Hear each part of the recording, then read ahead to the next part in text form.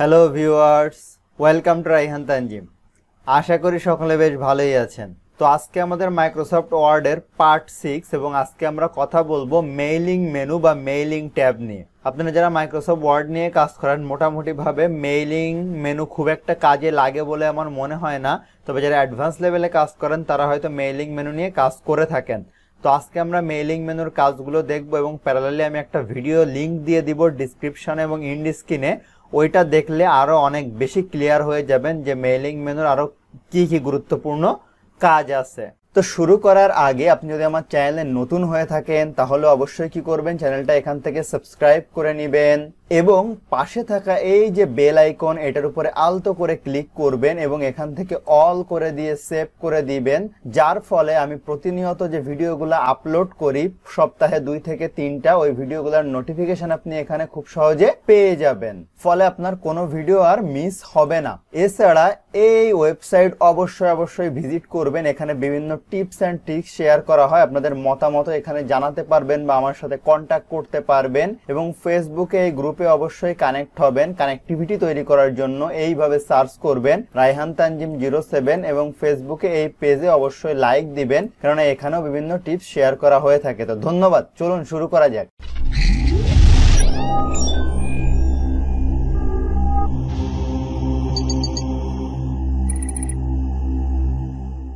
Welcome back. তো আমি এই লেখাটা এখন এখান থেকে মুছে দিচ্ছি।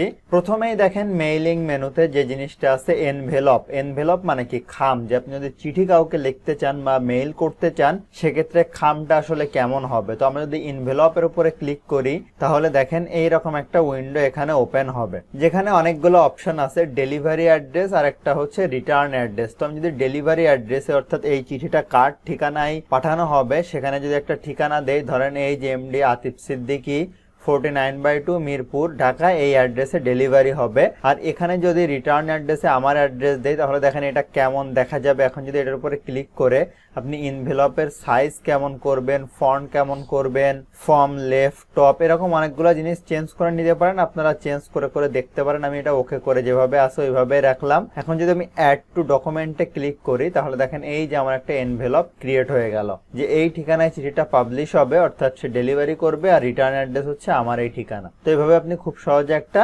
এনভেলপ তৈরি করে নিতে পারেন। তো আমি কন্ট্রোল জেড প্রেস করে আগের অবস্থানে চলে আসতেছি। এরপরে 2 নম্বরে যে জিনিসটা আছে লেবেল। আপনি যদি এনভেলপ এভাবে তৈরি না করে একটা লেবেল তৈরি করেন, যে আপনি সবাইকে একই অ্যাড্রেস অনেকগুলা এরকম প্রিন্ট আউট করে নিলেন, যে কোনো খামের উপর আপনি মেরে দিলেন। আমি যদি আপনাকে দেখাই তাহলে বুঝতে পারবেন। লেবেলের উপরে ক্লিক করে আমি যদি এখানে অ্যাড্রেসের জায়গায় এরকম একটা অ্যাড্রেস দিয়ে দেই, যে এই অ্যাড্রেসের আমি অনেকগুলা মানে নিয়মিত চিঠি পাঠাই, আমি লেবেল তৈরি করে রাখবো। এরপরে দেখেন এখানে অনেকগুলো অপশন আছে, এটার উপরে ক্লিক করে 30 পার পেজ, এই 30 পার পেজটা আমি দিলাম, ওকে করে দিলাম। দেওয়ার পরে যদি আমি নিউ ডকুমেন্টের উপরে ক্লিক করি তাহলে দেখেন এই যে একটা লেবেল তৈরি হইলো। আপনি চাইলেই কিন্তু এই লেবেলগুলা কেটে কেটে নিয়ে যে কোনো খামের উপরেও মেরে দিতে পারবেন, ঠিক আছে? তো এই ছিল, আমি এখন এটাও কেটে দিতেছি, আমার এটা সেভ করার দরকার নেই। তো এই ছিল আমাদের কিন্তু এনভেলপ আর লেবেলের কাজ। এখন আমরা দেখবো মেইল মার্জ, এইটার ভিতরে এই জিনিসগুলো আছে। তো এইটার কাজ যদি আমি দেখি এইগুলা মোটামুটি আমরা বুঝে যাব এবং এইগুলার প্রপার ইউজ আমি একটা ভিডিও লিংক দিয়ে দিব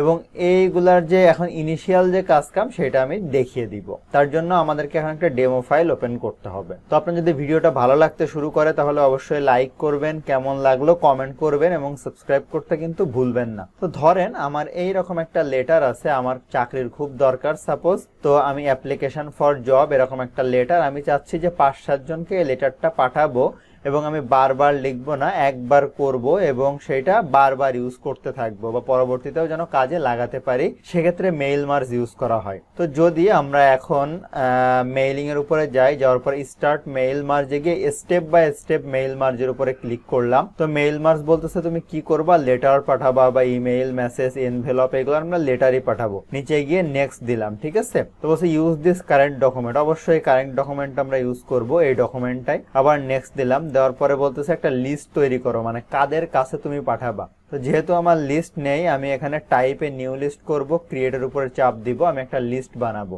আমি আসলে কাদেরকে পাঠাতে চাই। তো আমি টাইটেল দিলাম হচ্ছে 1, দেওয়ার পরে আমি এখানে ফার্স্ট নেমে দিয়ে দিলাম কাদের পাঠাবো, ATIF আতিফ, তার লাস্ট নেম হচ্ছে সিদ্দিকিউ, এরপরে হচ্ছে তার কোম্পানি ধরেন যে ABDC COMPANY ABD কোম্পানি, আমি নিউ এন্ট্রি দিলাম।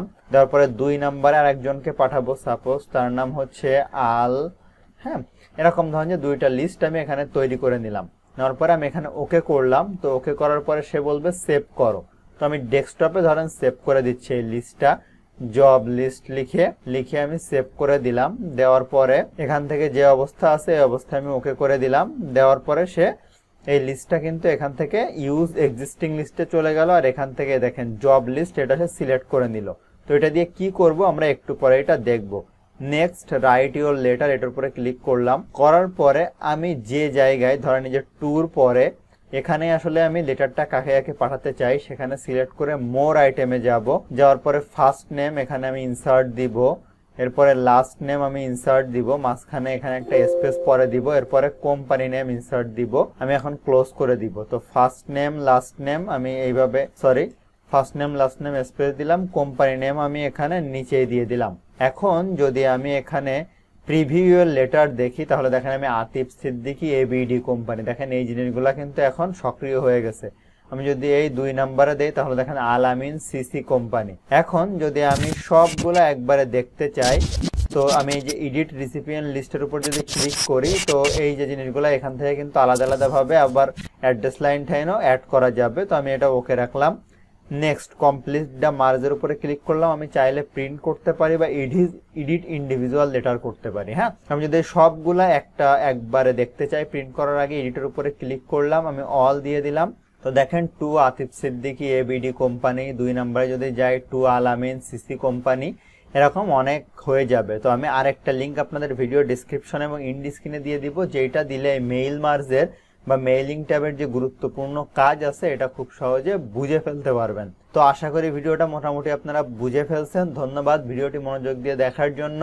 ভালো লাগলে লাইক করবেন, কেমন লাগলো কমেন্ট করবেন এবং বন্ধুদের সাথে শেয়ার করতে কিন্তু ভুলবেন না।